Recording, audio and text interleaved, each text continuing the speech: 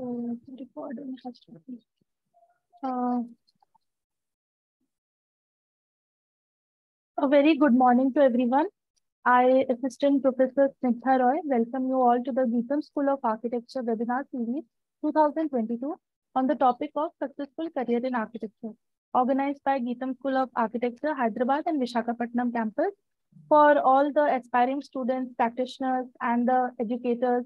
And this series consists on every Saturday and Sunday, where we connect with all the national and international practicing architects worldwide, and where they share their journey. And I'm really glad that Deepankar has accepted our invitation. So I welcome you all to this webinar session. And with indeed honor, I welcome our director, sir, Professor G. Sunil Kumar, sir, all our associate professors, assistant professors, and it's uh, it's really an honor and a very great thing. And so with so now after introducing our now it's time to introduce our today's presenter, our today's guest speaker, and I will give a brief introduction. So welcome architect Deepankar Das Sharma. So a brief description about our guest speaker. Deepankar Das Sharma has done Bachelor's of Architecture from Shashank School of Art and Architecture, Delhi, and Master's from in Architecture from RMIT, Melbourne, Australia. He's a RAI member and also COA registered architect in Delhi. And Deepankar Das Sharma, based in Melbourne, Australia, is an architect and also a researcher who is currently working at Australian architecture organization Nettleton Tribe. He strives to produce architecture that is user-centered, possesses humanitarian values, and aims to make a difference to the social infrastructure. After completing his Bachelor of Architecture, as I said, from Shashank and pursued his Masters of Architecture, he received many Future Leaders Scholarship, and he was also a recipient of the scholarship offered by the Architectural Association London for a visiting school in Stuttgart, Germany in 2017. He has won also numerous national and international awards for his master's thesis, Informing Surgery, and his bachelor's thesis, Researchation and Reinterpretation of an Architecture Icon. This includes Architecture Master Prize 2021, Global Architecture and Design Awards 2021, RIBA 2017 as a nominee, and NIASA 2016 and COA. And his work has been published and featured on numerous online and offline platforms, including in a book by the Council of Architecture India. So welcome, Deepankar, and I'm really glad to have you. Thank you for accepting the invitation. So let's connect with Deepankar today and looking forward to his journey and experience. So over to you, Deepankar. Welcome.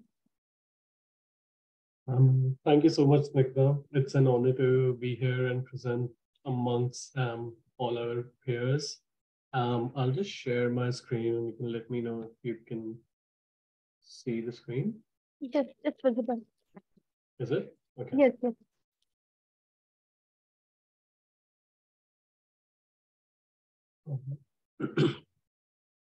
Okay. Thank you to the Dean and all faculty members for having me here to present my brief journey and work through this webinar. Also, I just added a prefix to the title calling it a work in progress. This is because I consider my journey to still be a work in progress than a successful one. I think the reason is because I feel like there is so much more to do and there's so much more that I can do, but I'm not even close. Today, I plan to share my brief journey from a first-year student at Sashan School in Delhi to a practicing architect in Australia. The left is the image of my first year in the bachelor's, and on the right is the MArch final year. I don't plan to share any secrets or 10 ways to attain success. I'm pretty sure there are a lot of experienced professionals who would be better at giving an advice on that topic. Neither do I plan to share the exact timeline of professional events that occurred. I feel like we all are good at searching people on LinkedIn, Facebook, and Instagram, and I tend to keep all my information posted. So if anyone's really interested, they can track me down on LinkedIn. What I do plan is to share the two important learnings during this brief ongoing journey. Number one is figuring out my definition of what architecture is. I feel this is probably the most important one. Number two, the importance of value over success. I'll elaborate on both in the upcoming slides. So that's the timeline for me, which is first year to third year. So during the first 3 years in architecture school, I tried a lot to understand what architecture really is. This is because I come from a background where no one in my father's relation was anywhere close to being an architect. And all I knew from a quick Google search was that architects design and construct buildings, which is right in a sense. In the meantime, in the school, they were teaching to look at context about building language, vocabulary, and all the philosophical things that I didn't really understand at that time. It was only when I started to educate myself through the vast sea of information that is at our disposal, is when I started to understand all the things that were being taught to us at school. It started making all and a lot of sense to me now, and there was no going back. And this is when I figured out my own definition of what architecture meant to me. Architecture to me is the power to dream and to build better.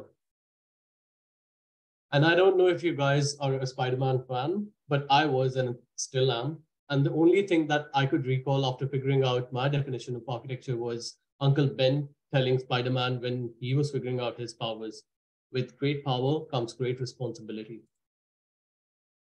So I went back to my definition and decided to reiterate it. And I reiterated my definition to architecture is the power and responsibility to dream. Because unlike most art forms, architecture is something that has an end user.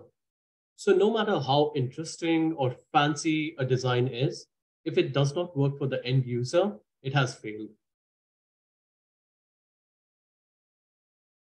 Coming to the second learning about value over success, there's a quote by Albert Einstein, which I really relate to, which is to try not to become a man of success, but to become a man of value. For some reason, this makes me recall Amir Khan's movie Three Idiots, where he tells his friends not to run after success, but being capable. Success will follow. And I truly believe that. For me, a man of value is a process that takes some time, but trust me, this is not very complex. To become one, you have to find out what you love about architecture. Finding what you love about architecture will help you change your mindset. All the stress, panic that comes along with submissions and deadlines will become irrelevant as you would become more eager to show what you have produced in comparison to just making the deadline in the given time frame. Second, be eager to learn. Being eager to learn is one of the most important things I've learned. Sorry. You always need to be willing to learn more, regardless of the method you use. Seek knowledge, educate yourself, educate others. This is imperative because architecture is much wider than one can imagine. And it definitely can't be taught in 5 years, regardless of what anyone says. Sorry to sound so depressing, but it is true. But you can make it easier for yourself by seeking information, educating yourself and others. This could include your batchmates, your friends, and your seniors. The next one is being attached to what you produce. Being attached to what you produce will help you to never give up. You will always find a way to make what you produce the best in all your capacity. The next one is being willing to stand out. One needs to have the courage to say what they truly believe in. You should do a thorough research and strongly back what you believe in. There is no harm in disagreements. You can disagree with your friends, your peers, your tutors, but you need to have a very strong backing. And there are no harm in disagreements because it only lets everyone learn more. Last but not the least, acknowledge what you don't know. Because That is the first step to begin learning itself. If you already assume you know everything, which is highly unlikely, there is no scope to learn. And that is why, depending on the situation, you need to learn more and you need to learn new things. And sometimes, depending on the situation, you need to unlearn what you already know. Just like sharing these two learnings about value and architecture, I plan to share two of my projects, no more, just my master's major project at RMIT Australia and my final year thesis at the Shan School. Both projects were critical investigations that were very close to me and taught me a lot as a student and as an architect.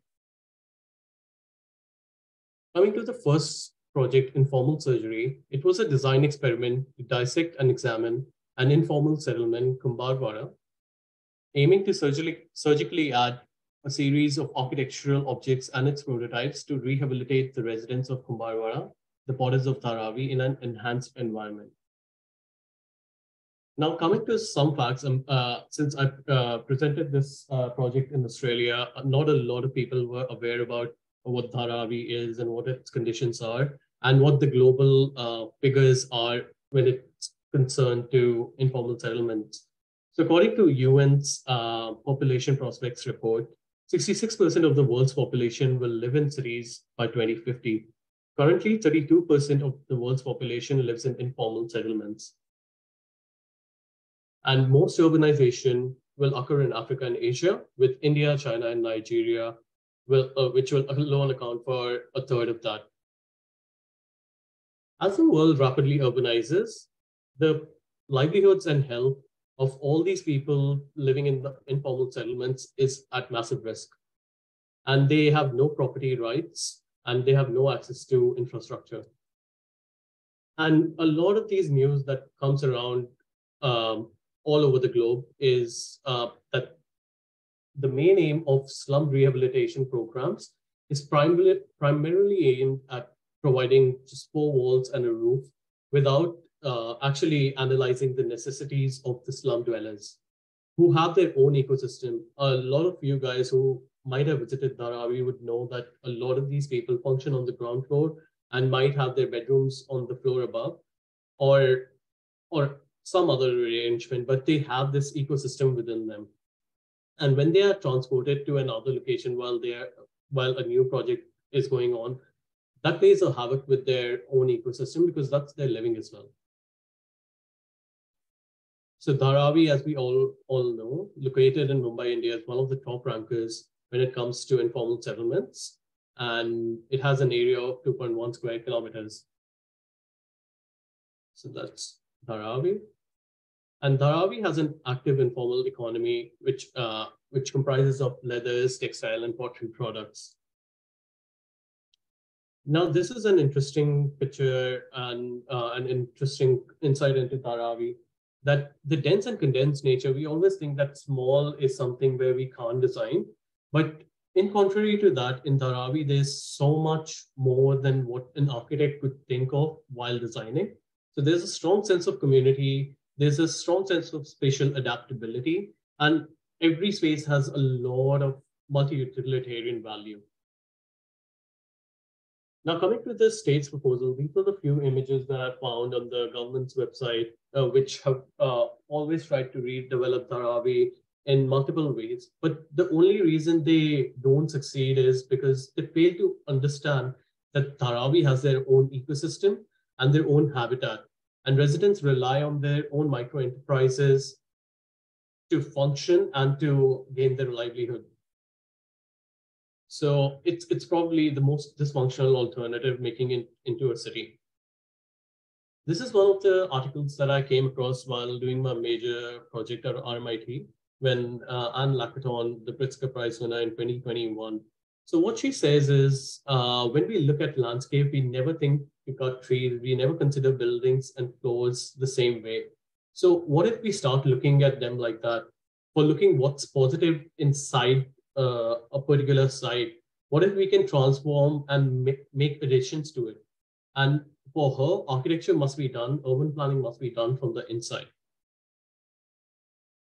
So that's where I started conceptualizing my research, which was it aimed to reevaluate the role of a current of an architect, basically, which is to step back from being a designer, because a lot of the times what we as an architect or as a designer do is we want to design the best in terms of what our know-how and what our knowledge is. But sometimes being an architect is also to examine its existing design in the site, which is why this research was aimed to reevaluate that role. Then I didn't completely read this book, but few chapters down, I read about Patrick Geddes, who is very famous for surgical interventions, which is basically, uh, uh, I think all of us know what acupuncture is, but for those who don't know, it's pressing those pressure points so that you can relieve your human body. That's what he related architecture to. So if there's a site which has a problem, what if we could acupuncture that site? And he started calling that conservative surgery. And there is another example by Aravina where the users were unable to fill the other half. So basically, he provided a built form of structure where the people would operate, and they came and changed their surroundings according to their needs. So it was a 50% designed by the architect and a 50% designed by the users. And a similar example is Fry Otto, where this is in Germany, where he built a series of houses where the inhabitants were able to build their own nests. So they were able to like play around and make their own changes to the house. Now, coming to my design, which was in Kumbarwara, which is the Potter's Colony in Dharavi, I identified all the things, and in this particular potters community, these brick kilns where they produce their pots is very important. So I was trying to understand the fabric and what's going on inside this particular site. So Kumbarwala, which is spread over roughly 50,000 square meters, is like 100-year-old settlement where people from Gujarat came, and it's a generation-old pottery setup. And while I was trying to understand what's happening at the site, so the ground floor was used as their workstation and the upper floor for residential purposes. And so what I came to a conclusion after analyzing the entire site was that I need to address these three S's that I've identified at site, which is space, sanitation, and smoke, which is majorly the three problems that they have at site. So the first point, the residents who tend to add additional floors as the family expands form the basis of one of my first rules, which was these incremental principles at site for rehabilitation. Then the residents also have an acute shortage of sanitation, which is this is a rough ratio that I think was done by one of the analysis that was happening at Dharavi at the time, which approximated that 500 people, almost 500 people use the same toilet. And the last was residents tolerate this dreadful smoke that emerges out of the kilns. And unfortunately, this particular picture is very close to me because these kids also play around in the same area where all that smoke is. So yes, we know that there is not a lot that we can do, but having that architectural power and having that architectural dreaming eyes really do help you to empathize with situations like these, and how can you make it better without completely sabotaging what's already there. So keeping the current density, my research was to intervene at these sites. So like how Anne Lacaton or Patrick Geddes said that you can keep the existing and kind of acupuncture the site in a way that it releases stress. That was the major aim. So the first was to maintain these individual plot boundaries, which is these dimensions. And second was retaining the block dimensions. So you basically don't plan according to the rule sets that are there for a typical urban plan that you would create where there's nothing at all. And third was to conserve the streetscape, because there's a lot of multi-utilitarian value to the streetscape. They have their sheds outside, they communicate with each other, they play with each other, they do their work together. So conserving the streetscape was immensely important. So my research operated in 4 blocks, which is this highlighted block. And what it started with was it started with with identifying the dilapidated and temporary structures. So these houses which were very underused, to then perform those surgical urban insertions. I mean, it sounds a bit complex, but it's basically getting rid of the ones which are not massively used. So the first addition would be, so if this were to be the existing house, which is not as used, would be proposing a sanitation facility there by replacing 2 houses. And the spaces can then be customized by the residents, because one of the things that I've stayed in Mumbai for a while and I've interacted with the people of Dharavi a lot. A lot of these people are very playful in nature. They want their own colors, they want their own textures and fabrics to be on everything, even the buildings. So what I did was I designed a framework where the sanitation can operate, but the space can be customized through the residents with their own colors, textures, and patterns. So they bring color to the architecture. And that's another view of the sanitation facility. One thing I tried to do was always go back to our traditional architecture and learn from them. And in this particular sanitation facility, I went back to the facility, which is Bauli, which all of us have somewhere like cross paths with or heard. And that's a traditional Indian step well, and it's a bathing space where you have very strong communal characteristics in the past. So having the same set of rules in this tight space, I tried to create that framework to have a mini Bauli, a miniature version of a Bauli, and try to do justice to the communal characteristics. And as I mentioned before, the people bring colors to the Bauli.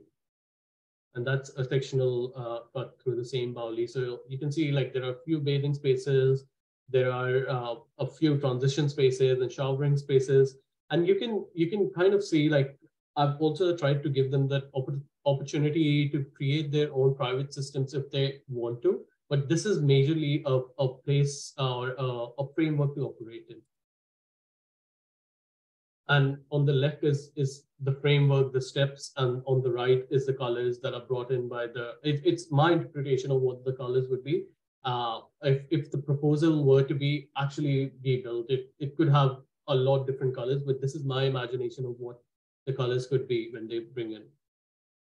And at the ground level, just to expand the transitional possibilities, what I did was I tried to create this porosity at the urban level, at ground level, so that you can meander around the sanitation facility while you're doing your daily chores. And that's the plan at the ground level, a plan of at like the first floor level. And this is a view at the higher level. Then coming to the second surgical insertion. So this is 3 residential units in one building, if I had to put it in a very simple term. So identifying that existing structure, which is not very used, and I proposed a residential facility. Going into the details of the residential, before going into the details of the residential facility, it had again the same rules that I provide the framework, and the people bring in their own distinguished colors, textures, and spaces. And this particular one was the one which was taking inspiration from traditional Havelis, which had embedded courtyards. And the people who have been to Dharavi know how hard it is to have a courtyard, let alone having a block to operate in, or to just have a bedroom space. Sorry. So calculating all the areas and getting all the block dimensions right, it was very hard, but still achievable to get a courtyard, a very miniature version of a courtyard in this particular block. But an earnest attempt was made to translate those qualities in this block. And this is the view from outside. This is the ground floor, where the first 2 levels, these are like the operating spaces where they can keep all their pottery products and still work. And the stairs take them to the residential spaces above. which kind of translates from the same principles that were observed at site, working level below and residential up. And that's the plan at the ground level. That's at the working mezzanine level. And that's basically a section of how I imagine these to be. So this is one residential unit. This is another one, and this is another one. So 3 residential units and working spaces underneath. And same principle of bringing colors. This is probably a more interesting perspective where you can see exactly. I've tried to give them that incremental principle as well, which I'll discuss in the upcoming slides. So if you look at just this particular block, what it's trying to do is there's this kitchen and living area at the ground level, at the base level, and around the courtyard, and then the bedroom space is on the level above. What I've tried to do is I've tried to capture that incremental principle where they want to add an additional bedroom, which they usually do over their roof, and keep that double-heighted space where eventually they can have it and it can still enjoy the courtyard in the middle. So that is what it looks like, the double-height space with the bedroom on top, the kitchen area at the back, and the courtyard in the middle.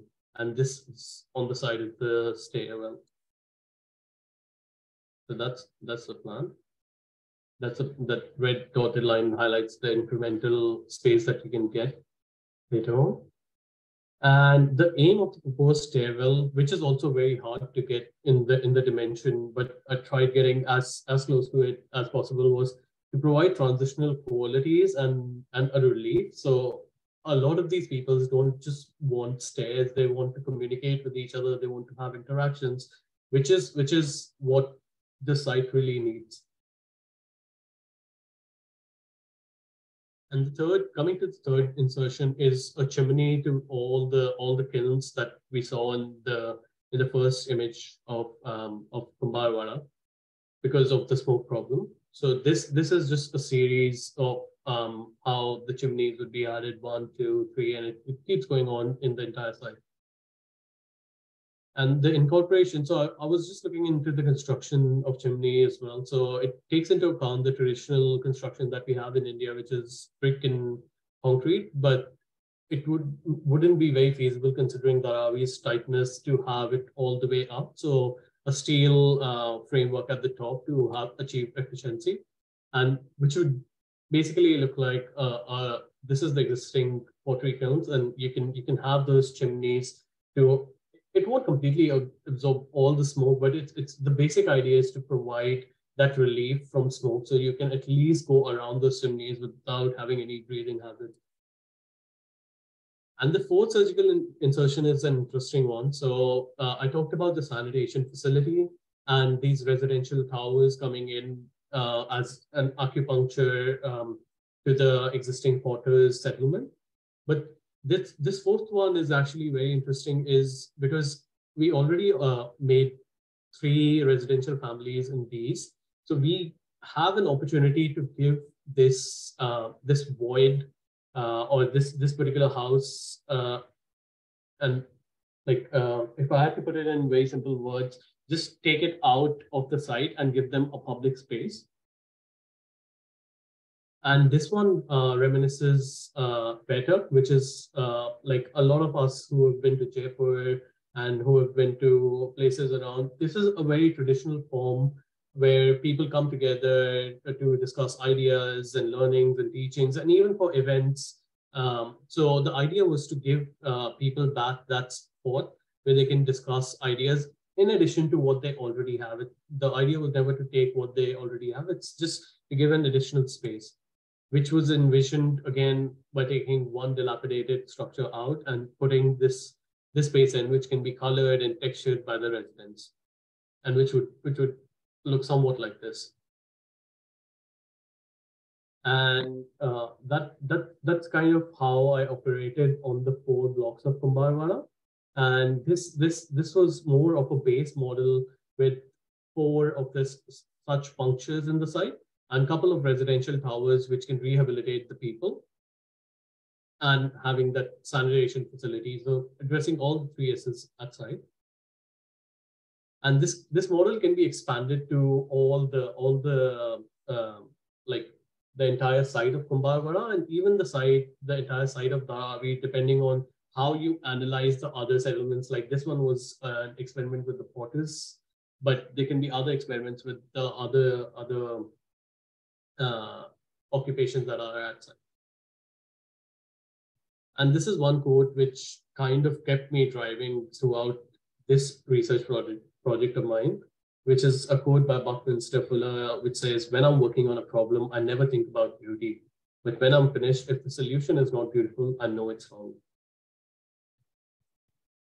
So that, I mean, I can take a breather, but that's informal surgery, my master's project.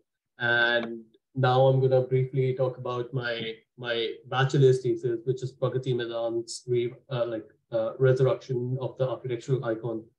And I'm not sure how many people actually know about Pragati Maidan, which was demolished in 2017. But just to keep everyone in the loop, I've spent my entire childhood in Delhi, so I was very close to Pragati Maidan, and seeing it get demolished was the perfect opportunity to take it as my bachelor's thesis, because I was already so close to that place where everyone enjoyed so much. So with Pragati Maidan, this is an overview of what the research was. So Hall of Nations in 1972, which is this structure. I probably have a few images in the coming slides where I'll show the structure. So Hall of Nations in 1972 was built by Raj Rawal to celebrate 25 years of independence of India. And apart from my personal affection to the site, it was more how strong an architectural object this was. And not a lot of people know that space frames in Western countries, or where I am in Australia, usually are made out of steel. This was actually the first ever structure where a space frame was built out of concrete. And we were only able to do that because in India, we are a labor intensive country. So we were able to build it efficiently. So it has a lot of architectural and contextual background.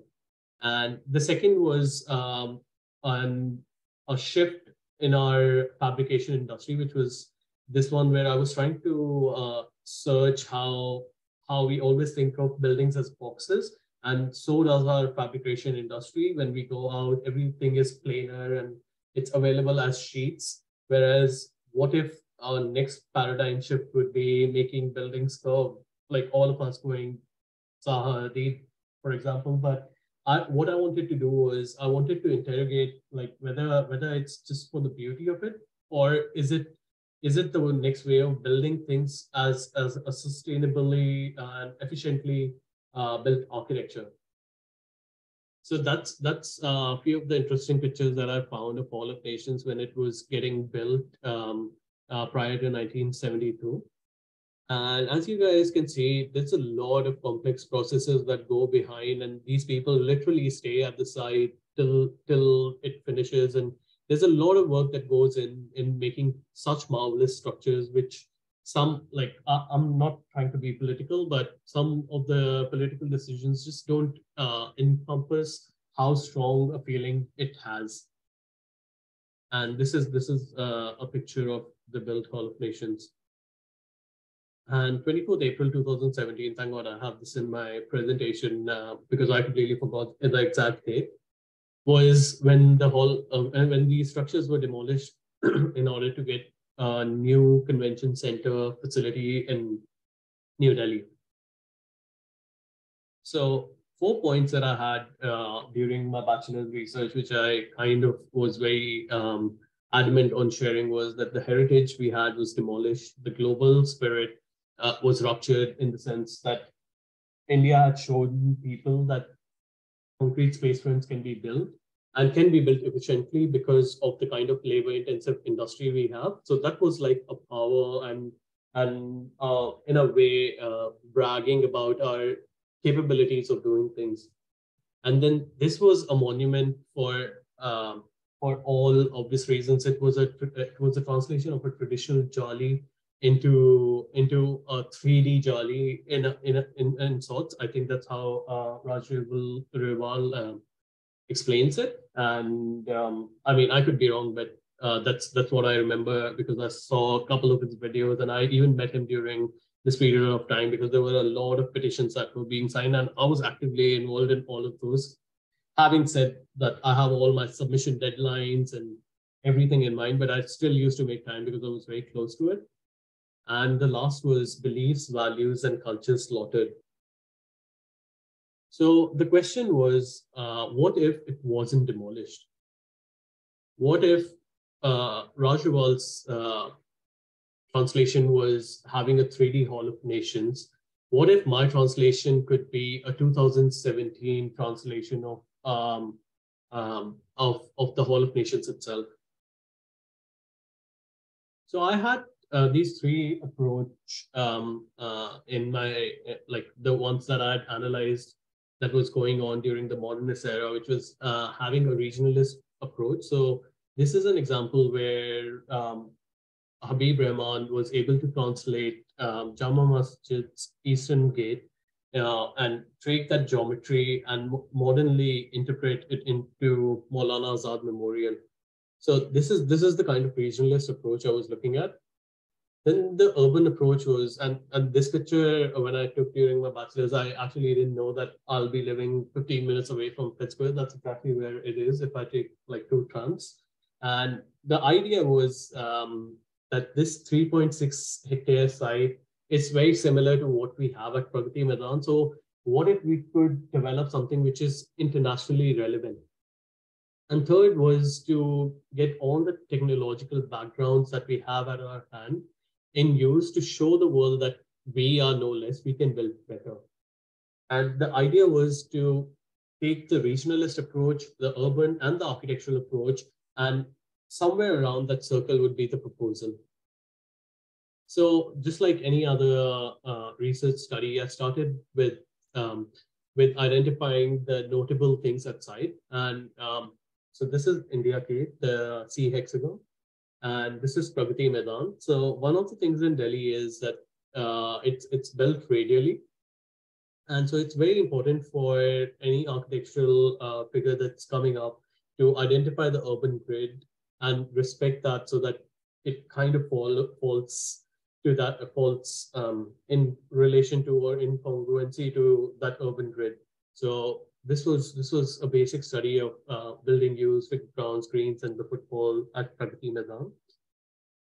Then my site approach for this particular project was just like how India Gate. I mean, so for those who don't know how India Gate, like most of us would know, but it's kind of on a pedestal. Like when you drive through the Rashtrapati Bhavan towards India Gate, it has a very strong sense of access, which I'm not sure. I haven't been to India and New Delhi in a while, but I've heard that there are a lot of developments in Delhi now. But when I was building this, it had a very strong sense of access. And that's exactly what I wanted to have at Pragati Maidan at a mini level, where there would be these progressive public spaces and the build forms would be built around, the massing would happen around it. And I kind of put the Hall of Nations, which is the like manifestation of the celebration of 25 years of India's independence at a pedestal and celebrate and pay homage to the site. And these are few diagrams. I mean, I would have made better diagrams now, but considering it was my bachelor's, these are few sketches that I was doing while analyzing the zoning of the convention center that would be in the future my architectural object that I'm placing at site, which were to translate the qualities of Hall of Nations.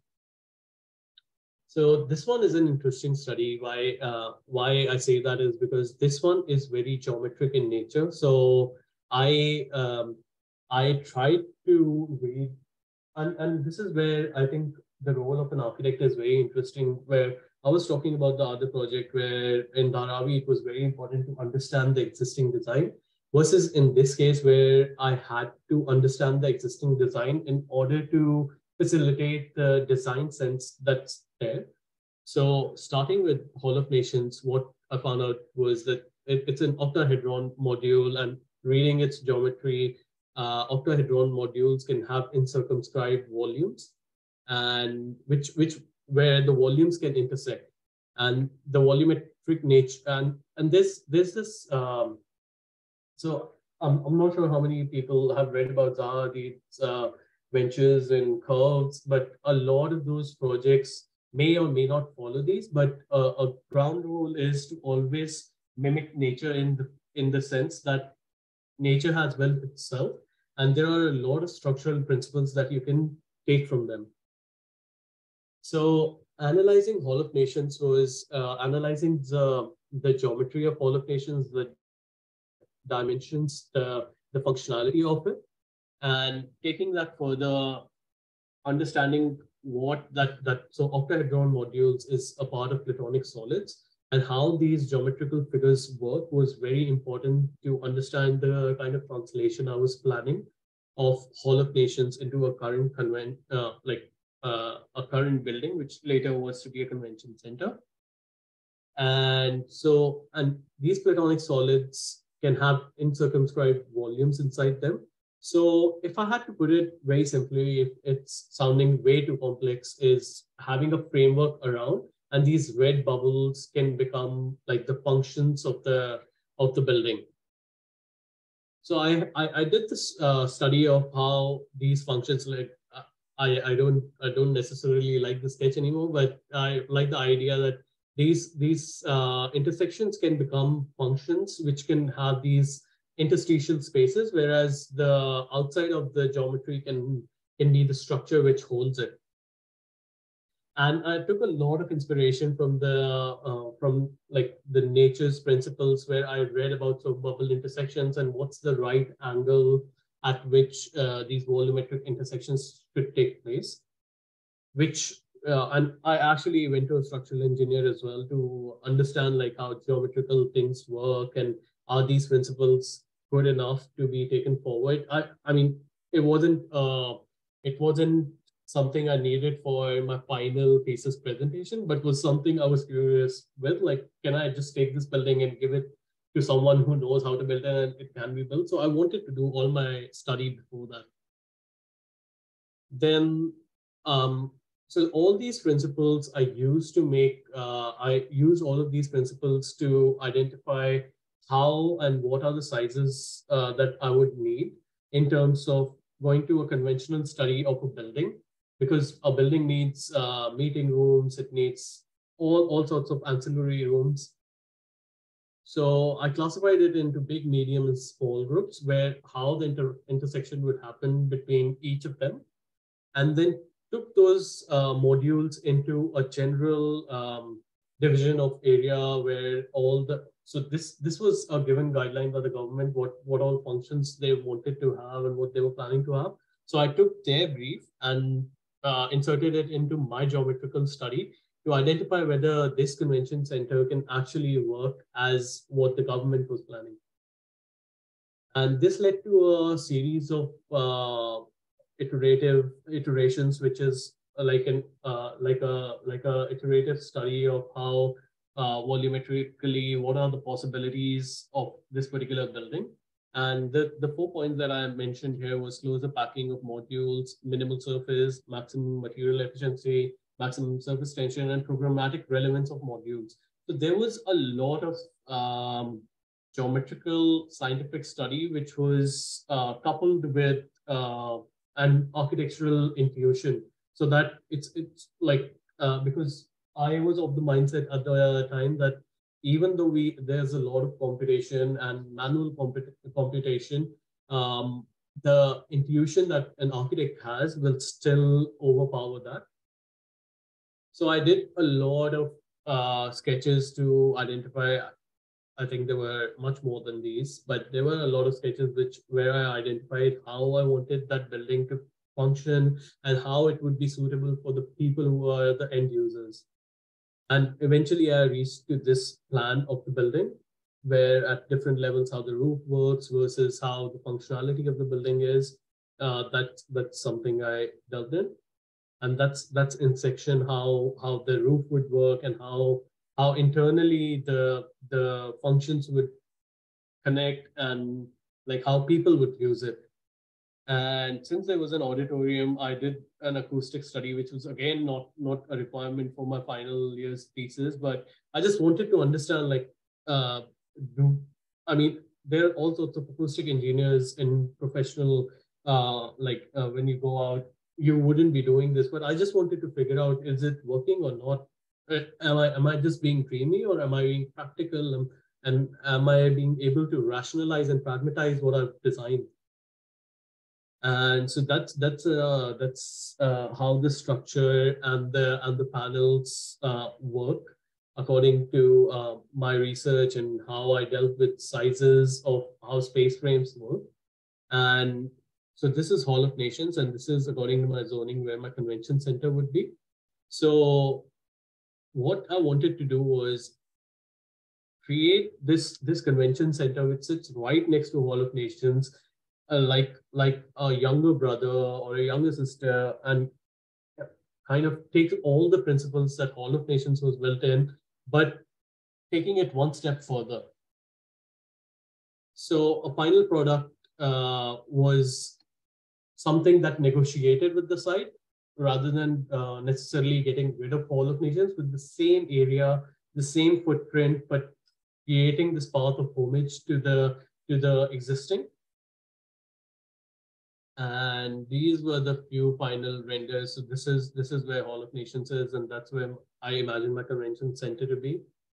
And it was very at a very early stage. I would have like, looking at it right now with you guys, I kind of feel like I want to take this one step ahead. But I mean, now my thesis is done, I don't necessarily want to do it. But that's the thing. The date till your final submission hits is how much your building is designed.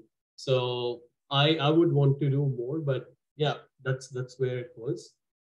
And that's how that project happened. And this is something I would want to end my presentation with. Is it was actually a poster in my bedroom. I had multiple Steve Jobs posters in my bedroom during my bachelor's thesis, and it really kept me going.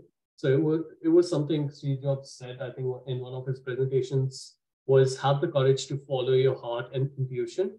They somehow already know what you truly want to become. And there would be a lot of hurdles. I had a lot of hurdles, which I'm trying not to be modest here, but there would be a lot of things that would affect how you function in an architectural school, outside architectural school, and once you become an architect.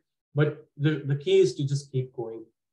And yeah, that's me. I hope I was able to share as much as I thought I would, and I did justice. So thank you, guys.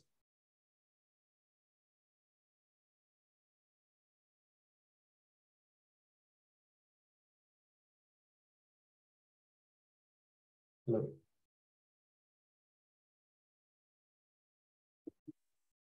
Yes. Thank you, Deepankar, for the Hello. wonderful Oh, presentation sorry. and explaining this. Yeah, sorry. I Yeah. lost you for a while. Can you repeat that? Sorry, my bad. Yes. I think you are done with the presentation, right? Yeah. Yes. Yes. I was just saying it's a wonderful presentation and explaining in detail all the considerations for the projects and what you have done. Yeah. Now Thank you. we'll have a question and answer sessions. Sure. Students, you can directly unmute yourself and ask, or you can type in the chat box any questions.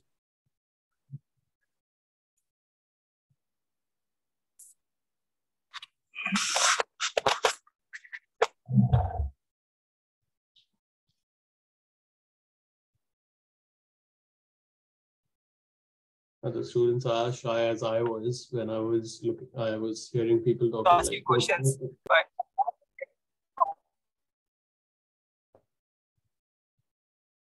Hello, sorry.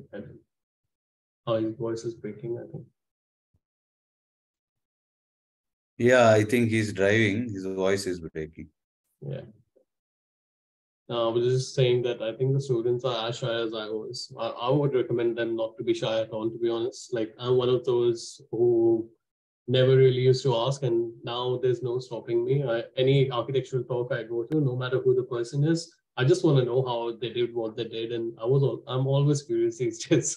So let's go for it. That's great. Yeah.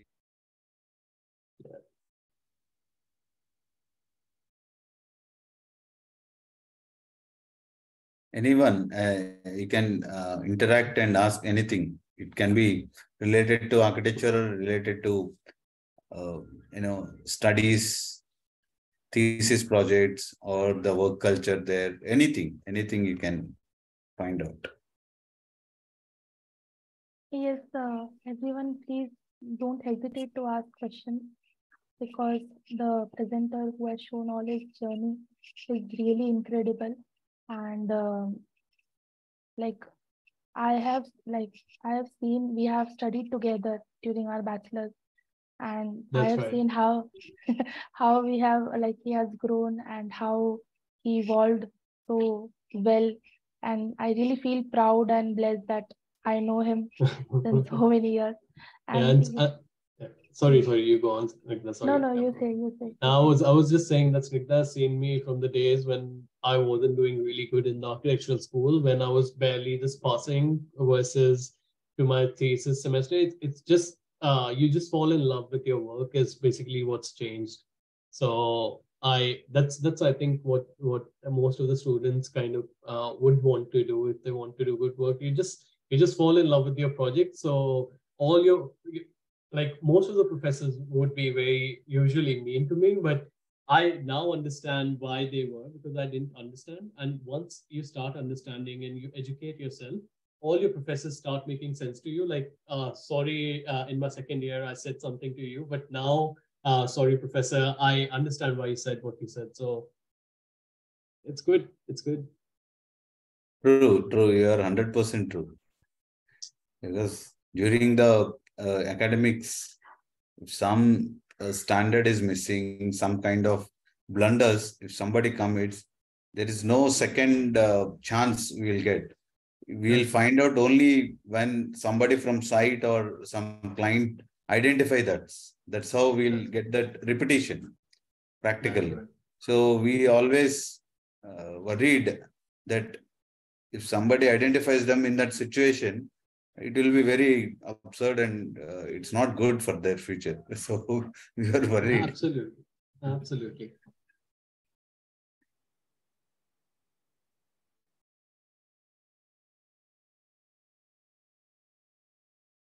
So any questions?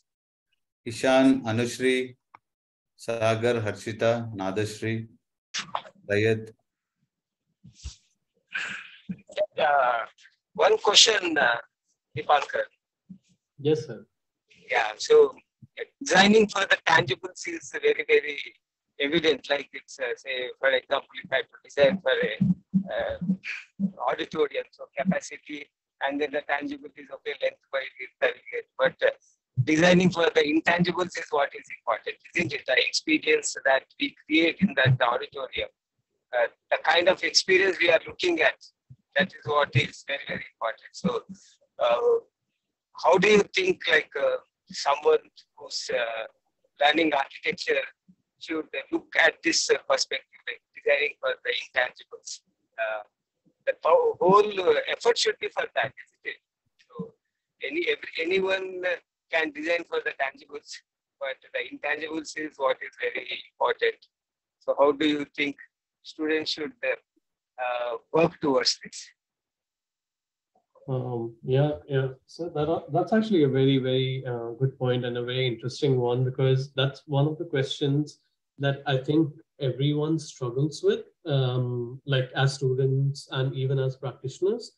And what I feel is the key to designing for intangible lies where you are designing. So the overused word that we use. And which is probably the best word is context.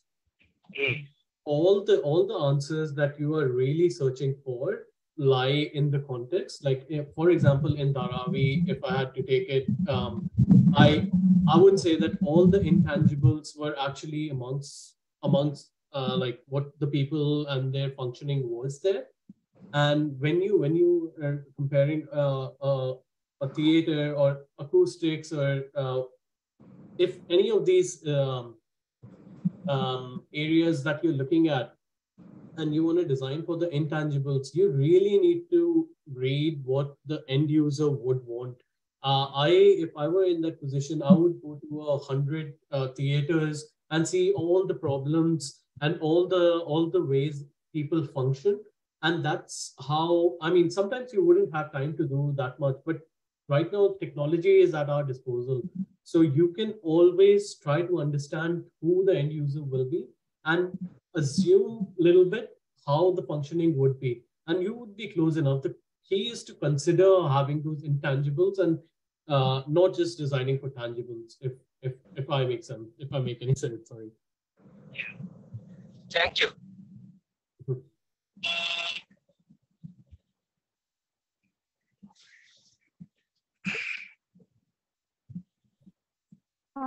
Yes, very well said and really appreciated. And so I think there are like I would like to share yes, one experience like when I had seen Deepankar. It's not exactly true that he was not doing so well or what, but one thing was that he was always a keen learner. Like that learning part always I've observed in him. Like he was never he would never stop himself for learning new things, and he was always eager to explore. And when we all like our batchmates saw him doing so well in his thesis, and then how he flourished through all this years, so that was really a proud moment, and that also inspired me also to do masters that time, and I also wanted to, like, he set an inspiration for many of us. So very, very much proud of you, Deepankar. Very much. Thank you so much, Snigdha. I hope, Yeah.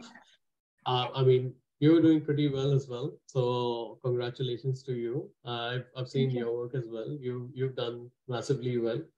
So thank you for your kind words. Thank you. Wish you the same. Yes. So so I would like to conclude this session.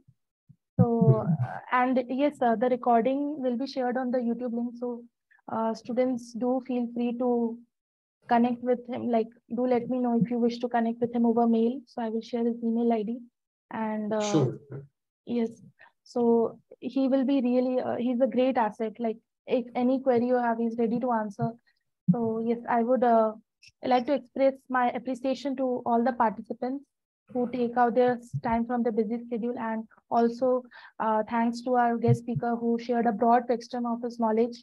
And on behalf of Geetam School of Architecture, I would like to close my remarks and officially announce the end of the webinar. Wishing you all the future prosperity of, and I further extend my gratitude to everyone, all the faculties, all the participants, all the students, our esteemed speaker.